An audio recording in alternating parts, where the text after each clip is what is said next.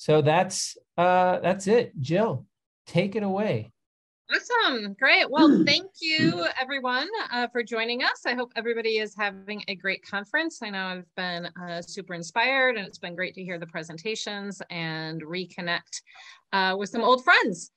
We are going to be talking in today's session about culture change and employee engagement. And we have some really interesting stories from people that have been out there doing that in the field. Our first presenter will be Bruce Buchan. Bruce is the founder and CEO of Clean River Recycling Solutions. Clean River has been involved in the sustainability industry for 30 plus years, ranging from consulting to zero waste audits, and has been manufacturing recycling centers made from recycled content for the past 20 years. I think he just stole my screen. I've got some slides that I was going to use to share with you all. But after Bruce, we're going to hear from Camille Sawinski and Barbara Larson from BCK Programs.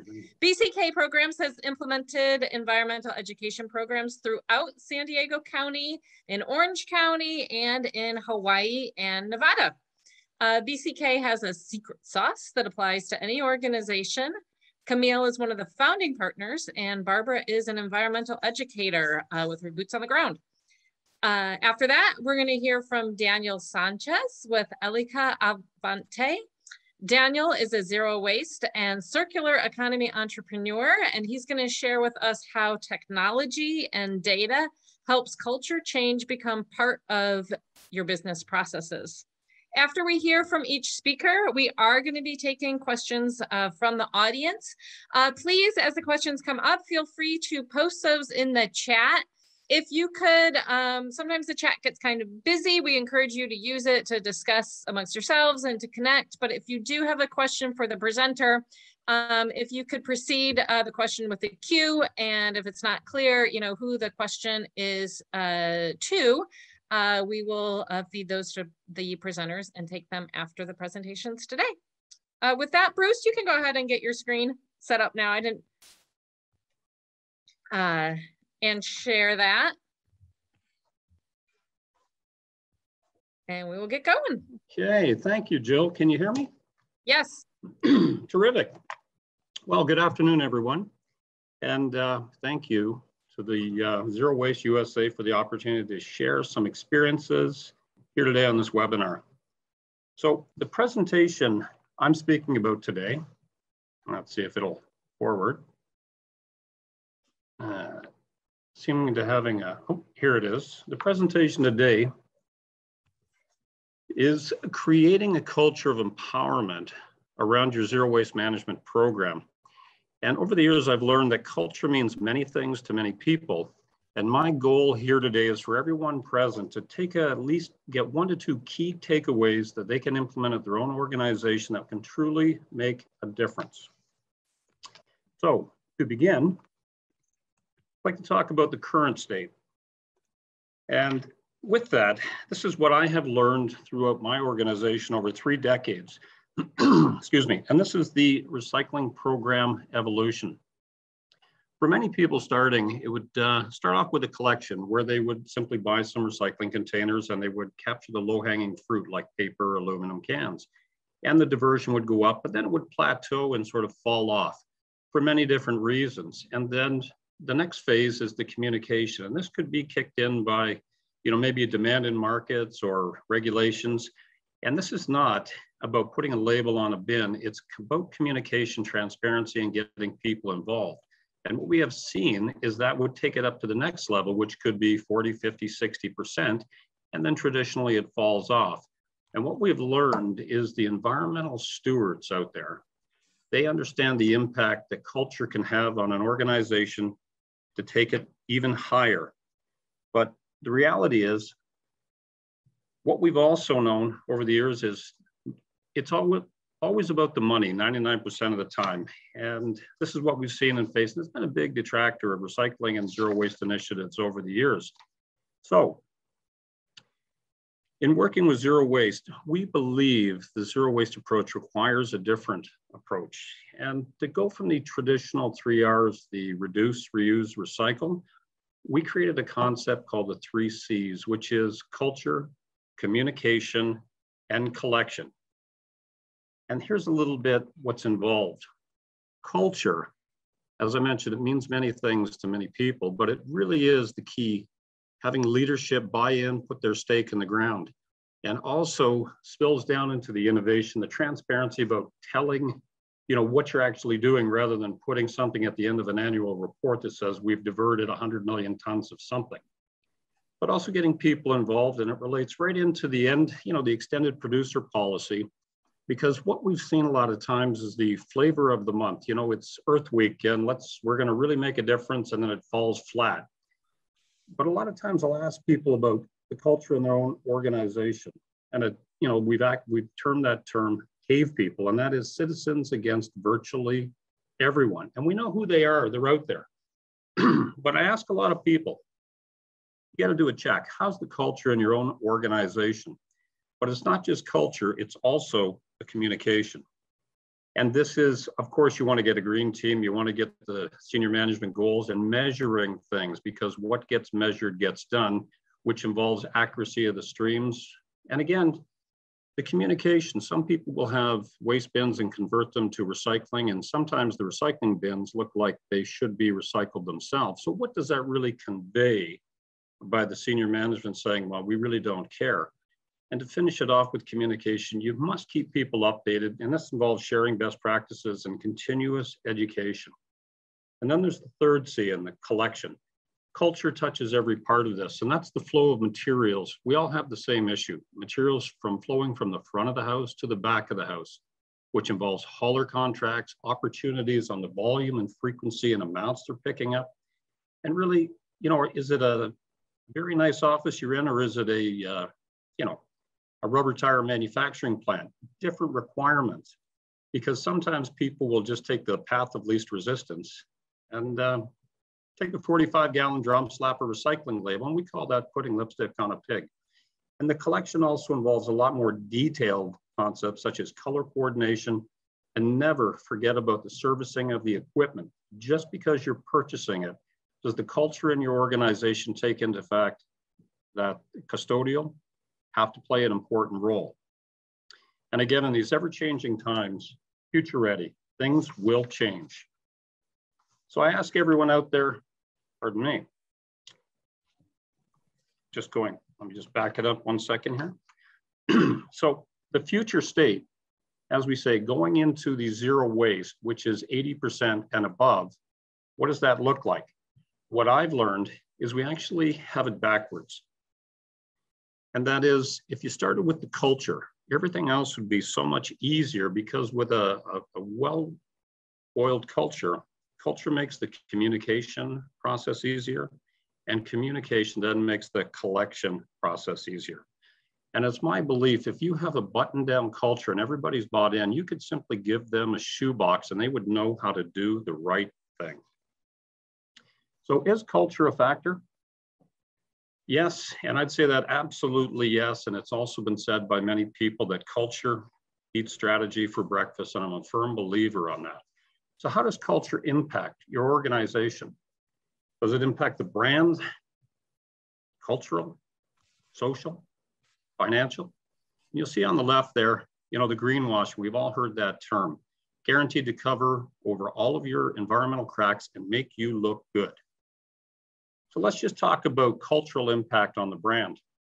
Years ago, and I'll go back 30 years, when we were hiring people, we had all the power. We would get their resume and we could look through and see exactly where they've been, what they've done, and they could find out very little about us. But that has shifted so dramatically these days that when people are looking to seek employment, or even choosing a university or a college, they have all the power to do the researching. And I've had this conversation with a lot of people. If your organization has had a serious issue with sustainability fines or problems and you're in the news, perhaps the culture that's driving your organization is causing you to lose out in top talent as an employer and also as a university. And we've also done a lot of understanding on millennials, where the traditional world of brand protection, like you think of the Cokes, the Nikes, the Apples, protect the brand? Well, to a lot of people, brand is themselves. What are you going to do for me? And this is really taking a big position out there as people, consider culture in the workplace. But let's talk about social impact for a second. Years ago, I had the pleasure of having, lunch with my daughter and her friend at a quick serve restaurant. And once we were all finished, they went over to the container and you could see where there's a recycling of trash section. They put it in, and then because of the business I'm involved in, they opened it up to take a look. And what was happening, and I'm sure many of you have seen this before, everything was going into the same bin. And that just screams of greenwashing. So they took a picture of it. And I can tell you one thing out there these days with social media. People will love you for trying, but absolutely hate you for lying. And you know the power of taking a picture and hitting a button. So even if, my daughter said, I'm never going back, and had a sandwich for $5 a week, you just think about the total and then multiply it. But let's take it a step further on the financial impact. When Whole Foods, they were found to be mislabeling some of the products, this message came out. And you can see there was the power of social media. And this was the first day it came out. There was 12,000 shares. But really what's happening here is people comment. And again, it ties into the culture for the senior management making these decisions of greenwashing and getting away from it. You think about this, if there's 12,000 people sharing that, and the one person says, I don't see myself ever going back. And you think about if someone spent $100 a week at Whole Foods, the financial impact. Times are changing, and the way people operate are changing, and the way people get offended certainly are changing. So change is a constant in our world. And when I got into the recycling world, we actually had 9 different streams we were separating, and it would start off with white paper, colored paper, newspaper, clear glass, colored glass, and on and on and on. As markets grew and the demand was increased, it kind of gradually went down to the 3. And this was maybe 8, 9 years ago, where 3 streams, pretty much that's what everybody was doing. 1 for trash, 1 for beverage containers, which was cans, glass, and plastic, and 1 for paper, which was, if you could rip it, you could recycle it. So you had those 3 streams. Then single stream commingling came in. People had to change, spend the money to go down to 2. Some did, some didn't. But for the ones that went down to 2, it was costly. Then it went to 3. Now we're going to add in organics. Now we're going to 4. The whole point here is it is changing. And what we have found is, well, if you know what's coming next, let's just go to Vegas and put down a bet.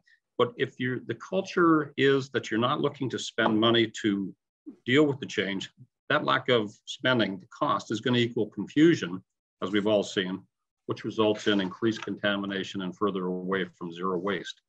And a perfect example of this, we've all seen products like this, but I'll focus on the McDonald's cup because we've seen this before, and I've asked people, what is this? And they don't say, well, it's a beverage container.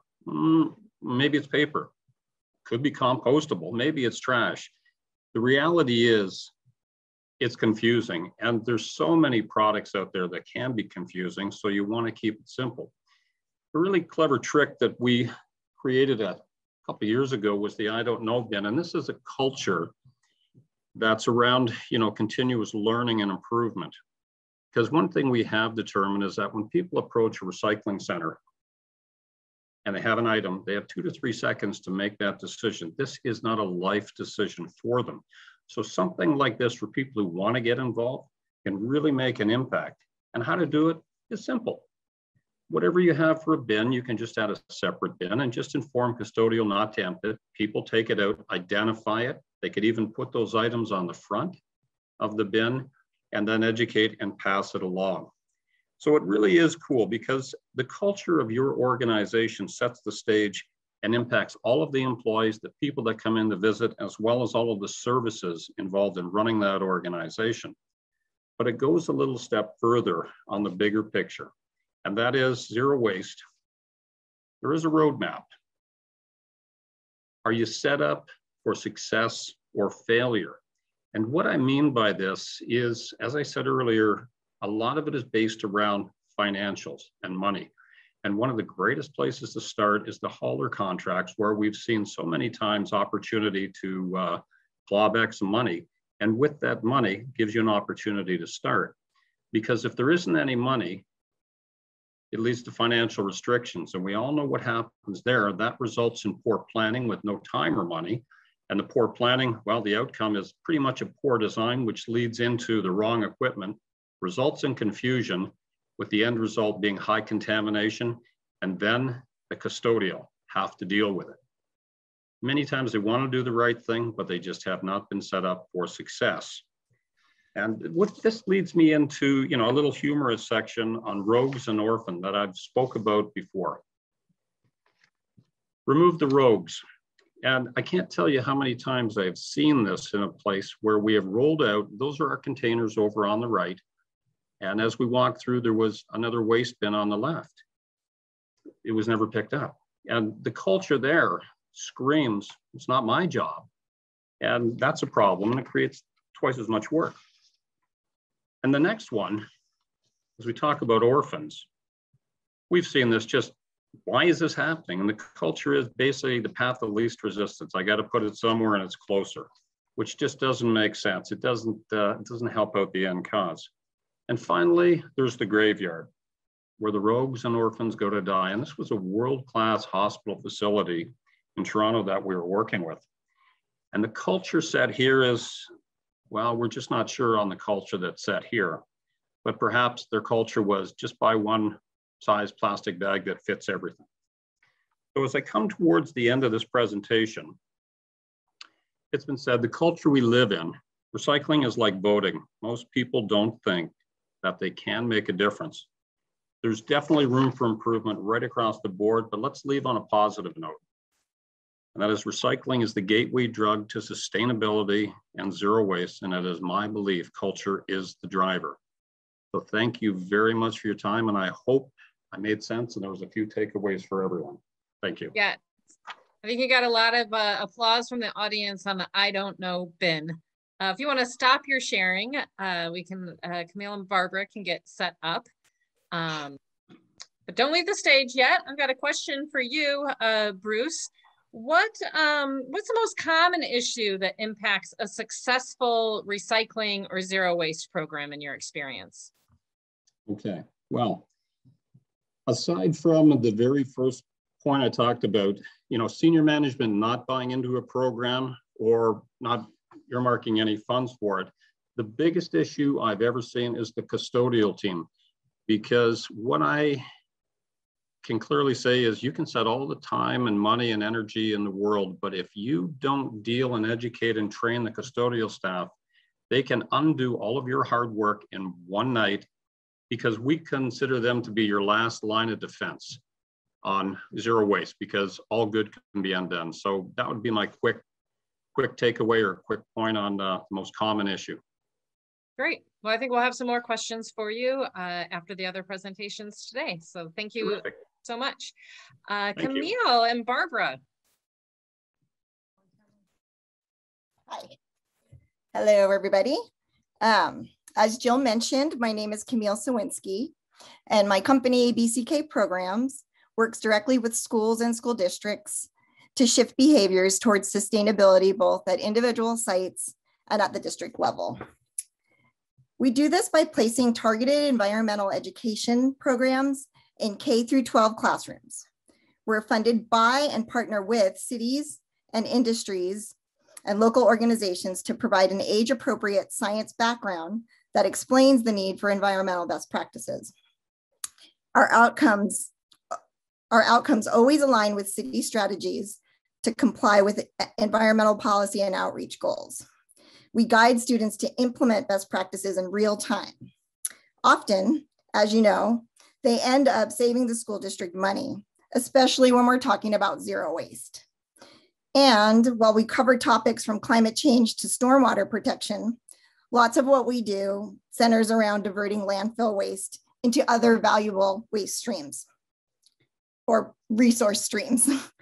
Unlike environmental outreach to school that's typical, our programs include sustained visits to classrooms over a lengthy period of time.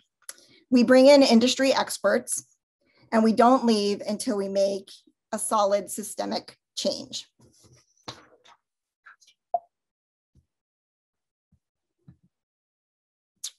Okay, so today we're talking about changing cultures in the workplace. And you might be asking yourself, why are we talking about schools? Well, schools are not only a workplace for millions of children, they are also the biggest employer in many regions. In 2021, there were over 6.1 people employed in the public school system. Additionally, the changes that we make at school sites or the district level have a rippling effect in the community.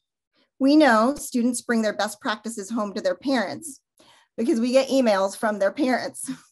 They tell us all about how their perspectives have changed when we assign homework to the students, and some of their homework lessons are taking a deep dive into their waste containers to find out exactly what the percentage of waste and food waste and recyclables and recoverable food ends up in their trash cans. So this we know we're changing the culture at school, but we're also changing other cultures, the community, the whole culture of the community, if you will. Okay. So talking about behavior shifts, and I think Bruce mentioned that waste diversion is a gateway to other sustainability changes, and he's correct. This is why we always start with waste diversion at school sites.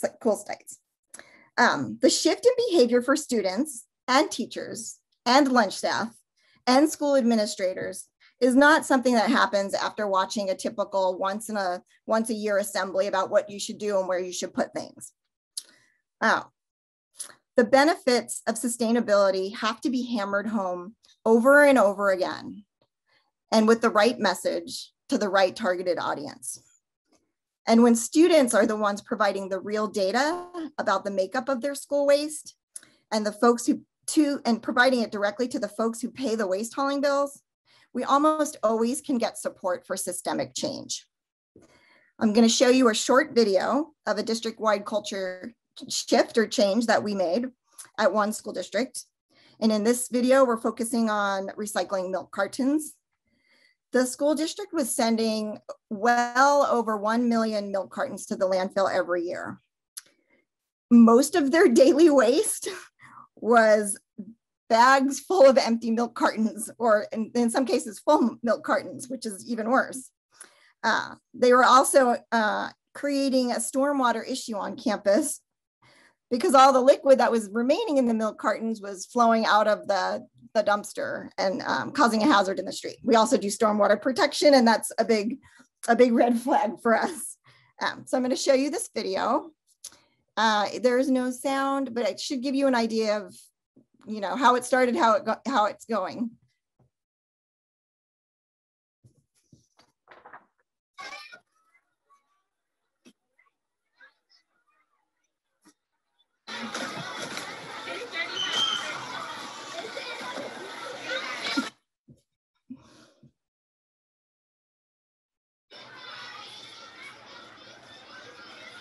So in this video, from the mayhem of throwing everything in the trash can, students are now emptying their milk out in the collection containers.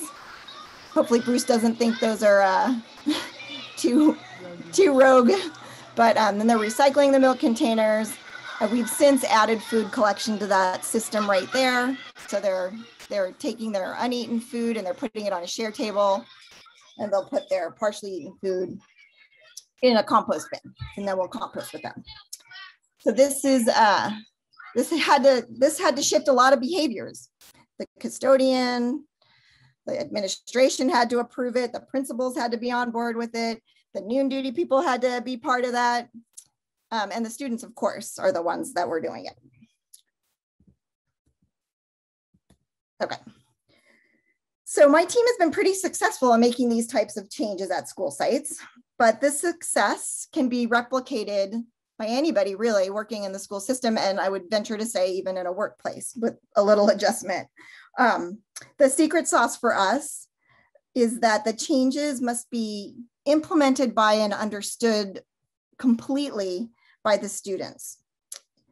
we have a basic recipe that we use, and it's tongue-in-cheek up there for you to look at. In all of our programming, whether it's stormwater education, energy conservation, or waste diversion. And we follow the recipe for all of our program, and a lot of it mirrors what many professionals do. And if you're a consultant out there, you'll probably recognize the protocol. Our students always conduct comprehensive audits, right? Because you can't know what you're dealing with until you get a good look at it. And we also want to have benchmarks to measure our success or what more we need to do.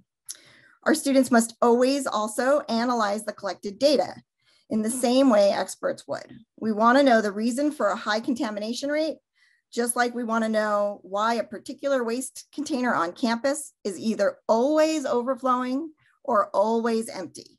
So kids have to dig into that data and understand why. Where is it placed? They need to do observations, all that stuff. The students must also put together a comprehensive report or presentation that includes their best practice recommendations. And they need to share this information with key stakeholders. Sometimes it's the principal, sometimes it's the school board, sometimes it's city council. Students are our best advocates for change. And we always tell everybody, it's really hard to say no to a student armed with information and also passion. And finally, the students need to implement some of those best practices that the school board approves or the principal approves or whoever the decision maker is.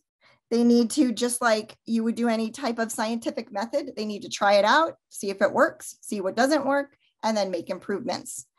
This is a picture of a comprehensive food waste audit that we did at a school, and we yielded such alarming results that the school district ended up retooling some of the things they thought were fan favorites, which they later learned were not.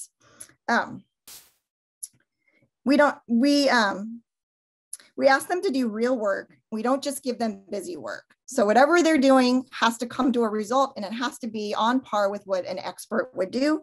And we have consultants behind the scenes, of course, in our company that guide them through that process. And that's really the meat here. The last ingredient, the real work, is what's most important. The work we elicit from students must be real. This slide shows a 10-page report that fourth graders completed in the National School District. They studied the makeup of their waste all year and compiled a list of what they thought the district should be doing in all 10 of their elementary schools. And they based their ideas on what they learned from their audits, and as well as hearing about best practices for other successful schools that diverted waste from their landfill. They presented their work to the school board, and the school district agreed to implement the following system changes. They implemented a carton recycling program. They placed one-to-one recycle-to-waste stations all around the campuses. They eliminated plastic straws. They shifted away from spork and napkin packets to single dispenser units. We began on-site composting at 3 school sites. And they finally agreed to allow us to do share tables and begin a food recovery program to find a place for some of that food that was going in the trash that was completely viable. We had a little bit of a small setback with COVID with this particular school district, but because we made the changes systemic, we're back on track. And these changes are going to go back into effect again now that we're hopefully, fingers crossed, in a little bit better place. And with that, I'd like to introduce Barbara Larson, who my team affectionately calls boots on the ground behind her back and to her face, because she spends every waking moment of her time on school campuses making these behavior shifts and culture changes. Hey guys. So yeah, I'm proudly known as Boots on the Ground. And as my boots are walking through school sites, I constantly have my feelers out for anybody who has a shred of interest in sustainability, which usually the things I do, the kids want to do them with me, the students are interested. And And then that leads into their teachers and the noon duties who are around and the custodians and the leadership of the school. So I'm always, I have my feelers out trying to bring people in and always have sustainability part of the conversation. Through the work that we end up doing, most of the people that I engage with who may not have that much of a passion about diverting materials from the landfill, they end up seeing what the work that we do and seeing follow through with the changes that need to happen and want to be a part of creating systematic culture change at the school. So, you know, explaining the why of why we do something. Luckily, you know, the kids all, you know, they can, when I compost with kids, I'm constantly saying like, why are we going to the trouble of doing this? And they can articulate that the, you know, the food waste causes methane and we're creating regenerative soils to grow food with. So that's a huge part of making that change and helping the kids really understand what it is, why we're doing it, and seeing follow through with those resources. They see that there's opportunity in those resources. So we always start with the waste audits, like Camille said. This is a waste audit that was brought on by a student at this high school, San Diego Academy. She just wanted to try to recycle something out of her lunch and she couldn't find a recycle bin. She had to walk all around campus looking. So that was a great jumping off point for us. You know, people watching us do things like this, they were, you know, they were like really impressed that all these teenagers felt that passionately about doing something to help their environment. And then we end up with incredible data that drives our change. And we make sure that the kids, the students, the teenagers in this case, get in front of the stakeholders. And we get this amazing data. So at this school in particular, now we have organics recycling, which is super exciting. We're going to be able to divert materials to an anaerobic digester. And when you tell people, even custodians, that food waste is now going to be turned into fuel to fuel trucks, they're really actually intrigued and excited about it and willing to help make that culture change happen. So this, you know, if you look closely, this is, I think more than 80% would be, yeah, it's 20% that's going to end up in the landfill. And we could probably even find more. We're almost at 80% there. So that was a really impactful waste audit, and we had probably 200 kids helping to sort all of the waste into the resource piles, and we're really able to drive home like how to sort properly, and then the viable opportunity with all of the waste streams. So that's really exciting for me particularly. Then we have the teens, the students bring that information to the stakeholders in their school communities. At this meeting in particular, we had the principal, we had the director of facilities, we had the director of nutritional services, and the students are presenting this information to them and making recommendations, and being told, yes, yes, yes, you can. So it's incredible and it's powerful. And we have used the EPA's food waste hierarchy quite a bit to drive our actions.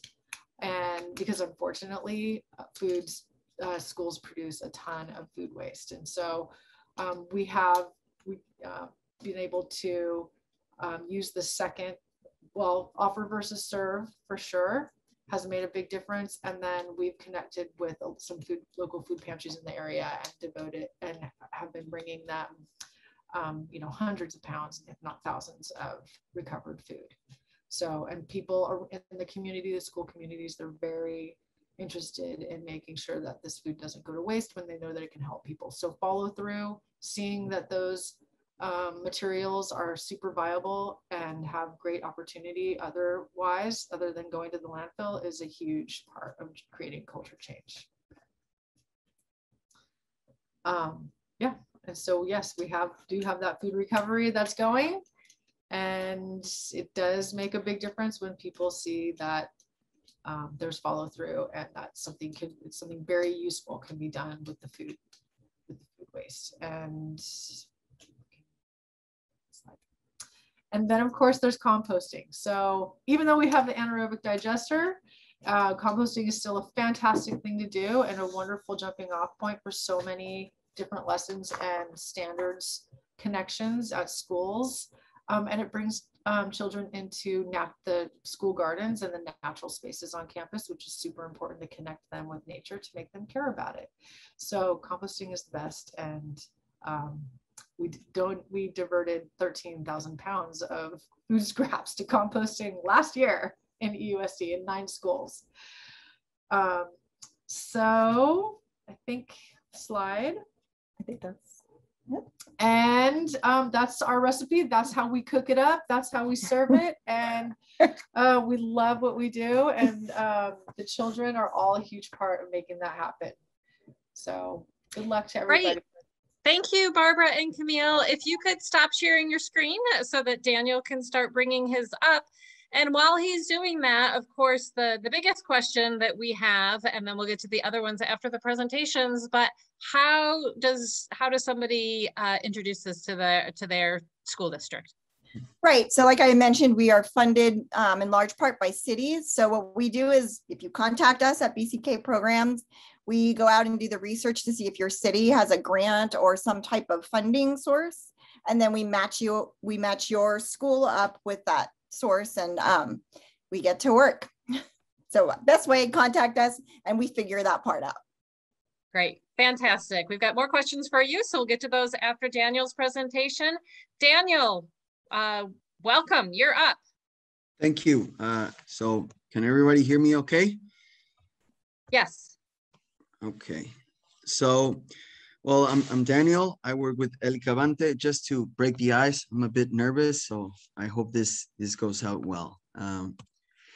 So how do we create a culture change for zero waste? And I want to talk about how we can use e-tools to do so, to actually create that change. And the first thing that I want to talk about is how to, and this tackles into a little bit of behavior change management. And to be able to change people's behavior, we need to build the opportunity, and this tackles into the built environment. We need infrastructure, as Bruce was saying. We need bins, and we need them sorted out or put throughout the facilities. We need capacity, and this means knowledge. We need how to do things, how to sort waste, but we also need to know how to actually be more sustainable, how to reduce, how to reuse. And finally, when talking about the motivation, we mean the incentives. So you can have peer pressure as an incentive. You can also have legislation as an incentive or as a motivation, or you can have tax incentives. So some are, let's say, positive, and some others are negative. So this creates a sustainable change in people. And so this is what I'm going to talk about a little bit. So the culture path is, when we're talking about beginners, we need to work on the built environment, as I was mentioning previously, set a baseline, a waste audit, surveys, assess the built environment, then establish or set those stations of sorting programs, waste tracking, composting facilities, biodigesters, whatever it is. We need that infrastructure, those facilities to actually do the work or to do those processes. When we are at a later stage or more intermediate, we focus on the knowledge and the capacities. So when we're talking about corporate zero waste commitments and service agreements, changing the structure of those. For example, I work with companies like Cisco or Flex in Mexico, and where I'm based mostly, and changing those service agreements and establishing those processes and just having them set in place is part of a huge change that can have a ripple effect into other areas or other categories. In that sense, establishing SOPs, as Bruce mentioned, and it was mentioned earlier, establishing SOPs from different organizations or within an organization to establish those processes. Most of the times what we see is when we're trying to go to zero waste and we don't have established process because it's new, because it's never done before, the way the zero waste focuses on it or it targets it, but it's done always looking to save, to create, to be more efficient, to save money. So in that sense, that's where we want to do is have the knowledge and that capacity to be able to actually do that. And so when it's more advanced, we have, like I said, the incentives and rewards. And so a typical example is working with companies, establishing those agreements for 3 years, 6 years, longer term agreements with this throughout the supply chain with the vendors to actually make it a viable. And there are many examples of how this happens. And obviously, employees and the engagement ramps up or is bigger once you have those set in place. And obviously, communication, promote and reward the zero waste efforts. One thing that I've been working on, and I realized after working with some colleges again and some companies, is that it comes to a point where we want to take it outside the facilities. But that only happens when you're at an 80% or higher. Some of the typical challenges that we hear is, and this addresses to the things I was mentioning before: lack of knowledge and awareness, resources, just the status quo, resistance to change. And I really like the examples that they were mentioning about the janitorial or the custodial staff, but because that happens, in my experience, in schools, in companies, pretty much everywhere, because they are the ones that are actually doing the work. So there's a resistance to change because we're humans. But also when there's a lack of knowledge, and it's not that people don't want to, it's that they don't see a clear path. And a lot of the times when the company and the decision makers, they stop on the cost, how much it's going to cost. And there's this fixed idea that, and it's partially true, to be honest, that being zero waste is going to be more costly. And it is so, especially in the beginning of when implementing the zero waste programs. But in every program that we do, and I've worked with the different clients, is once we do the financial analysis, we see a clear payback and we see a clear return on investment on those projects. So these are some of the typical challenges. When it comes to the path, I like this graph because either recycling or compost, depending on the facility or the company that we're tackling, you will have anywhere from 0 to 50, 60, 70%. But then going up the ladder to reuse, reduce, and redesign, this is where it gets more complex, more complicated, and we need to focus more. But this has been, I use this with my clients, and so it makes them understand better that once they have under control their recycling and the compost, they will need to pick up their sleeves and roll up their sleeves, and just get into a heavier work. So when it comes to the e-tools that we're actually going to use, this is a typical waste tracker that we have. I'm pretty sure a lot of you are familiar with waste tracking softwares and systems. There's a lot of out there. So, but one thing that I see as a challenge is how do we convert that information that is typically handled by facilities or EHS departments. So how do we translate that into a communication piece that it's available to everyone, to all the other members of the organization, customers, clients, and so that's how the e-tools becomes more useful, more powerful. So companies can get their PR right, so they can do part of their branding to communicate what they're actually doing. So we've seen that as a challenge. And so this is another way of presenting the same information. This is per waste stream, and this is just a visual aid of how to actually do that. We also use e-tools, and it's very much the same software that we use internally. So we randomly select a couple of the stations that we have at a site, and we weigh what we have, what's contaminated and what's not.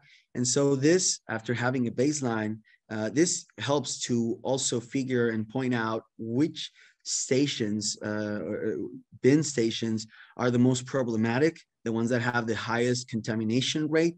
And so this eTools helps us like point fingers and giving that accountability to whichever department or area is near that station. That helps, for example, in colleges, CETIS, where I was working, is it helped them point fingers to take that accountability to a specific area. And so we realized that there was something behind or bigger, that they were missing the training. They had a lot of rotation from their employees. So a lot of the people were new. So that became a different strategy to tackle and to garner or create a longer lasting change.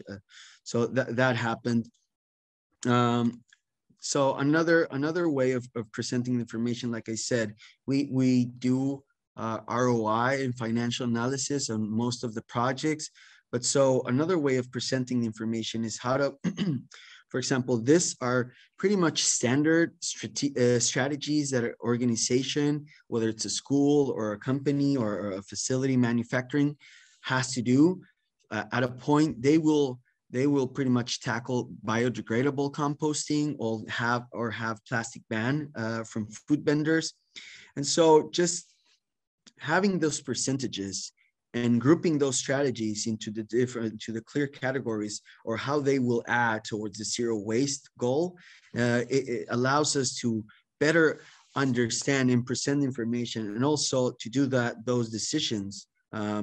And now we can prioritize. We don't have it here, but you can see, well, it makes more sense to start with the 49% of compostables and those projects. And so we tie that with the cost and the return on investment. And so it becomes easier to make those decisions.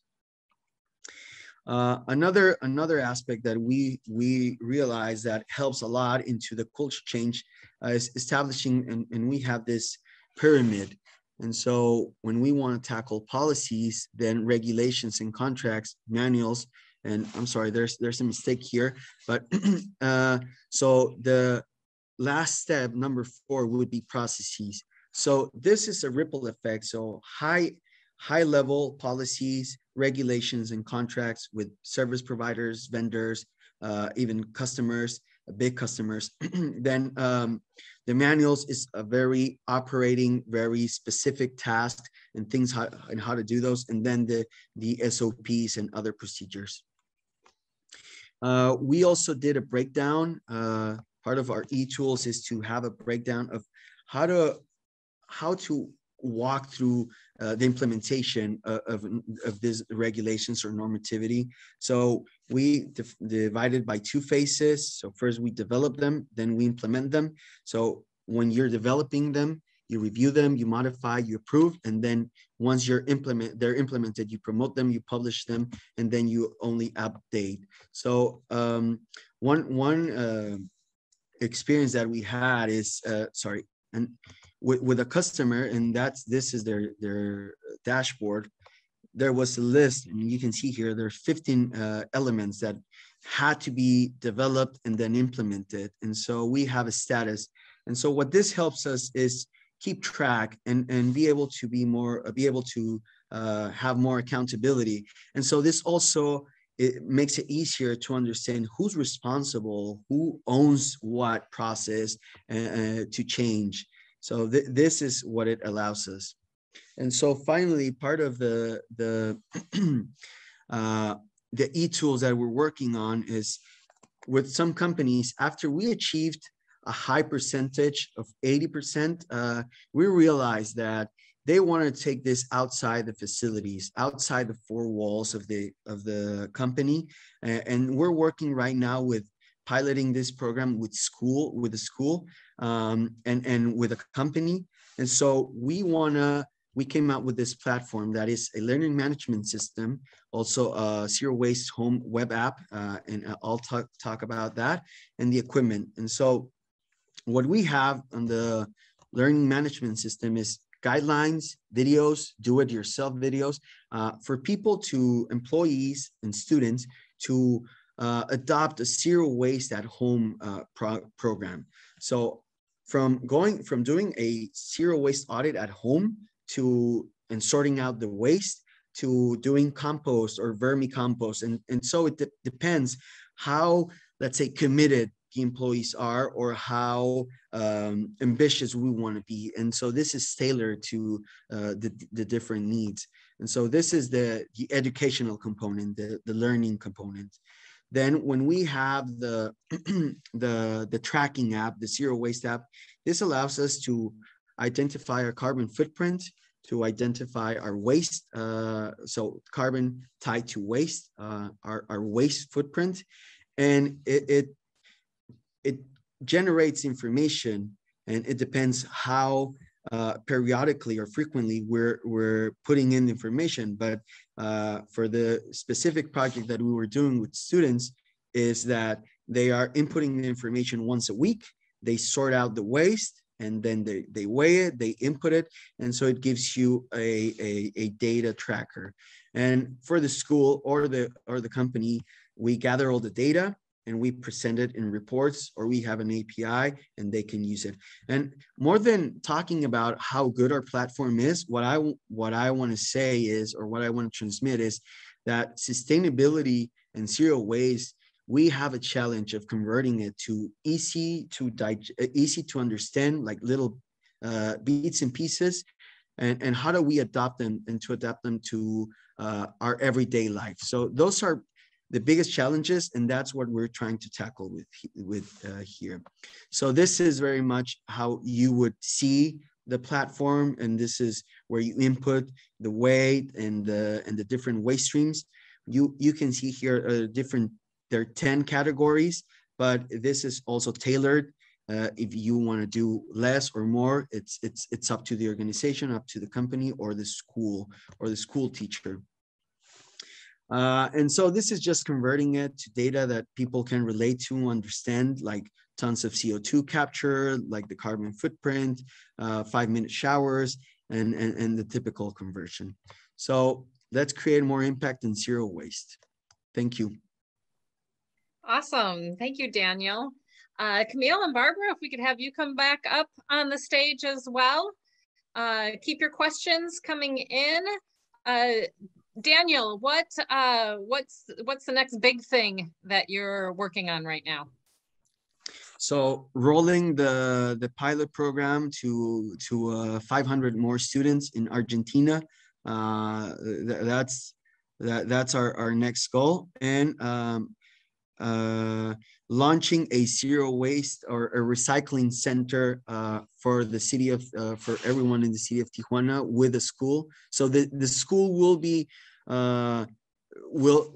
inside their premises. We'll have a third party operating it, but it will service the whole city. And in Mexico, especially in Tijuana, we have a big lack of recycling centers or MRFs.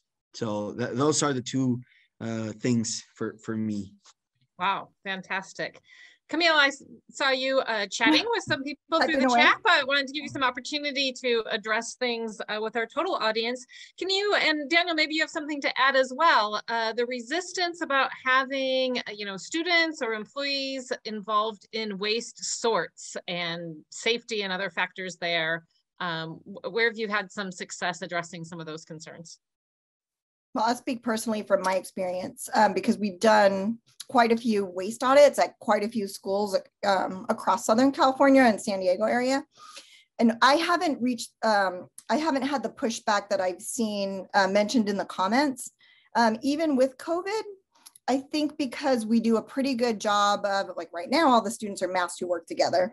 But even before that, we always make sure the students are wearing gloves. They just can't participate without that. And we always give them grabbers to pick up items should they choose to. And then we also make sure that any student who is squeamish about it, doesn't participate. We don't force them to participate.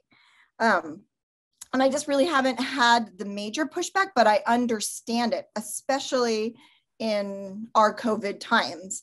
But I would say you would take you would do precautions, right? Just like you would with anything. You would make sure that kids have non-latex gloves because some students do have allergies. And you would make sure at a minimum, there's trash grabbers to separate into separate piles. And then of course we supervise, which is probably the key. And anytime there's something that is just a little too gross or a little too much, we step in and we help. Oh, that's my answer. I don't know how helpful it is to folks, but we do tend to do them a lot, the audits. So. Great. Daniel, anything to add on the safety of waste audits?